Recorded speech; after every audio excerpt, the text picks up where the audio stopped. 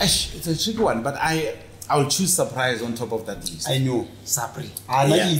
Nah, so I was shocked to see him. I always knew that he's good.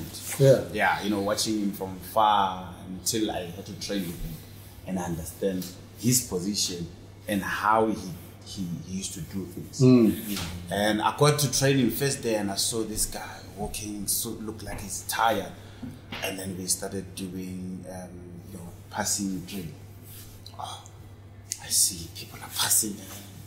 So the intensity from where I was, which is Celtics, to Sundowns, now it's different because now you go into a Sundowns team, everybody, the quality is high in terms of the passing, even the weight of the pass. You can see these people are hitting each other with the ball. The passes are too hard. And I see surprise. The shoelaces were not even tied, but the touches. And I used to love the touches. I was like, no, this can't be happening. This is not real. Like when I see surprise, I'm like, okay, let me wait for the next one. Maybe this one is not gonna get it. And you mispass the pass, and the ball maybe bounces and it goes to this side, and he just uses his toe pole and killed his back. The first touch. And that's what tell you. Right? And I was like, nah, that's something. And when I saw him in matches doing the same, because he used to play, I don't know whether he's calling himself a 9 or a 10. He comes between the two center midfielders and he receives there where there's crowd, and he still uses the same technique. I was like, no, this is something.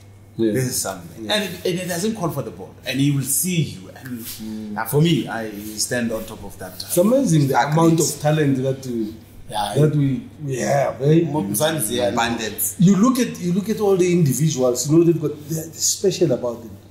You know, there is something that is unique, but I mean, the likes of the late shoes. Moshe. We used to call him Moshe.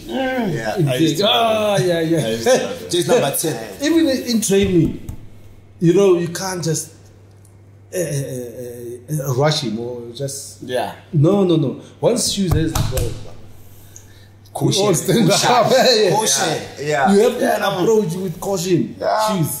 Shoes was the best. I think his feet, he had like great feet. He had the balance, you know, when he had the eye as well. You know, he was absolutely amazing. I mean, what he could do with that ball, you know, he just mesmerized opposition. I agree. I mean, I got the opportunity to play against him and also play with him. But now, I play with him. I played with him. We were playing a 5-a-side, so I was invited by Mkonza. Okay. You know, the presence, you could feel his presence. I thought maybe Chiefs. I wanted to ask you, how old are you? No. So it was a 5-a-side game. Yeah. But Chiefs was so serious, like professional. The touches. So I enjoyed playing with him. And when I was in Turkey, when we were playing Fenerbahce, you know, it got me so emotional and also proud to be a South African, because as you walk in the stadium, there's a memorabilia of legends, and he's there, well respected. So he still is one of the best players that we've ever had in South Africa. And for me, I've played with great players, but the best one I would say is Tshepo Masilela. Just there's a good story behind that. So I played against Tshepo at Mvela when I was still at Free State Stars. He was at Binoni. That started the team. That was great. And then, you know, I think fast forward 2005, December, I got a call up for PSL 11. I remember to help the national team Bafana prepare for AFCON. Right. And then there was a game 2005 in December. And then there was a game in Devon. Remember Kings Park? I remember that match. I was in the starting lineup with Tshepo. We've never played together. We only played for 45 minutes, and then that was the best. So we got the national team call up. And he went through the back door. I remember. That was an inspiring story for us who saw the younger ones getting the opportunity to play in the national team. And when I saw Tshepo and I saw Shaba, and I was like, and Chaba at the time was in the NFT. Yeah. No. It was my first season in the PSS. Yeah. It was First season actually. Yeah. So that was an inspiring story for me. But for me, Lucky like my name, I played against all of them. Yeah. Brashus, when he was a Chiefs, I played against him. Tsepo and Surprise, yeah. I think,